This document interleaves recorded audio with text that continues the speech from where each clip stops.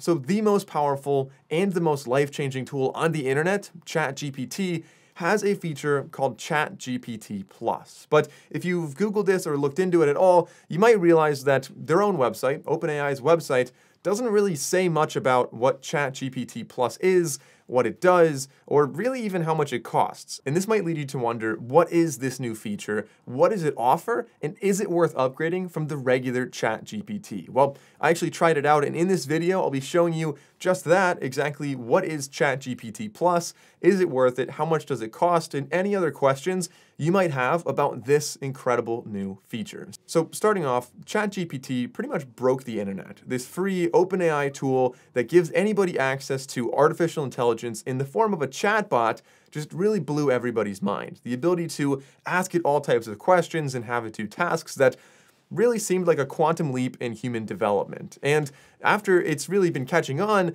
eventually you might have noticed that when you try to log on and use it, you're faced with an error like this. Sometimes ChatGPT says they are at capacity, and the only way for you to use it is if you sign up for a waitlist and then upgrade to ChatGPT Plus. Or, of course, you could wait longer and maybe check in an hour or 2 hours, and maybe you'll be able to get on then. But as you can imagine, as more and more people start using ChatGPT, it's only inevitable that it's going to be harder and harder to access it during busy times, which, again, leads you to wonder, what is this ChatGPT Plus they're plugging? Well, if you click on it, they add you to a waitlist. Now, that's an unfortunate way to do things because if you're actually in the ChatGPT interface, if you're able to chat, you don't have to wait for a waitlist at all. In fact, you can just sign up right on the spot. So if we go to, on my laptop right here, if we go to chat.openai.com, it'll take you to ChatGPT. We can log in. So if you're lucky and it's not too busy, you'll end up on this screen right here, the ChatGPT interface. But on the top, as you noticed when I first logged on there, it actually said demand was high right now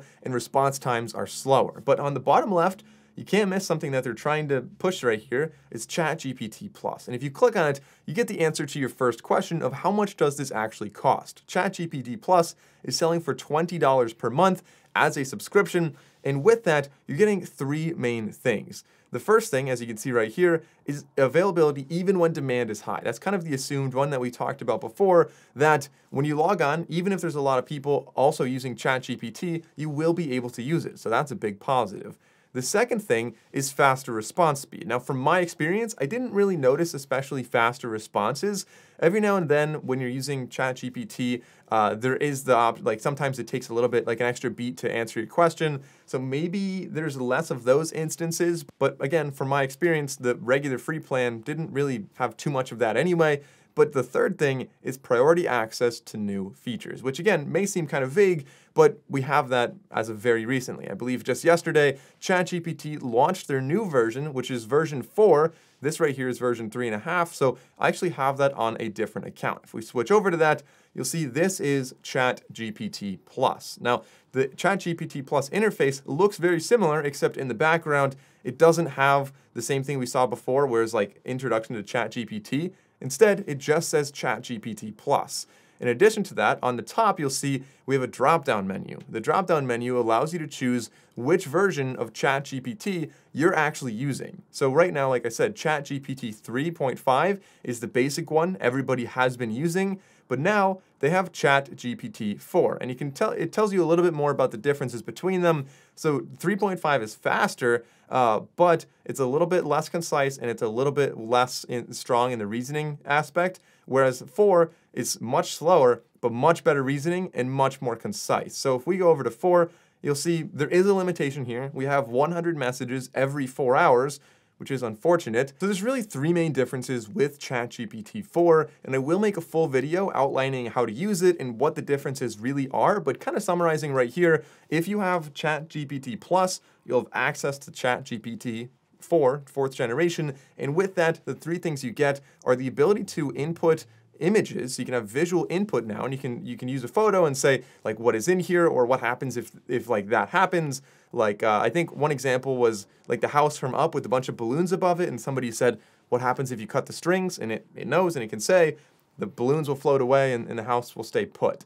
In addition, you can have larger context as well. So ChatGPT 4, according to their website, is capable of handling over 25,000 words of text, which allows for use cases like long-form context creation, extended conversations, document search, and analysis, among other things like that. And then the third thing is creativity. According to OpenAI, ChatGPT 4 is more creative and more collaborative.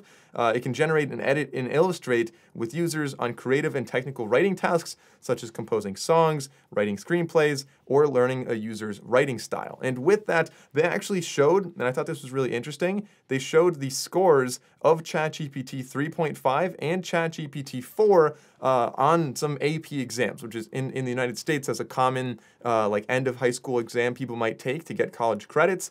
This stands for advanced placement, so they'll have like physics and art and literature and different things. And ChatGPT 4 scored substantially higher in many of those categories. So that's a summary of what ChatGPT Plus is. Is it actually worth it? Well, I think really the big benefit is the access to ChatGPT during busy times, or if you really need to process images. So right now, I think for a lot of people, it's probably not worth it because there aren't quite too many users most of the time. But if you use it a lot at work, or if you otherwise just find yourself really needing the new features on ChatGPT 4, which I recommend watching my next video before making that decision, then maybe ChatGPT Plus is worth it for you. $20 per month, considering the power of this tool set, really makes a lot of sense. But considering you can get it for free for, just waiting an extra hour, I don't know. It depends on your budget. But leave a comment below and let me know what you think about ChatGPT Plus and GPT-4. So if you want to learn more about ChatGPT 4, click right here. And if you want a full tutorial on how to become a power user with ChatGPT, even the free version, click right here. I'm Michael Bryan with Santrel Media. Thanks for watching, and I'll see you over there.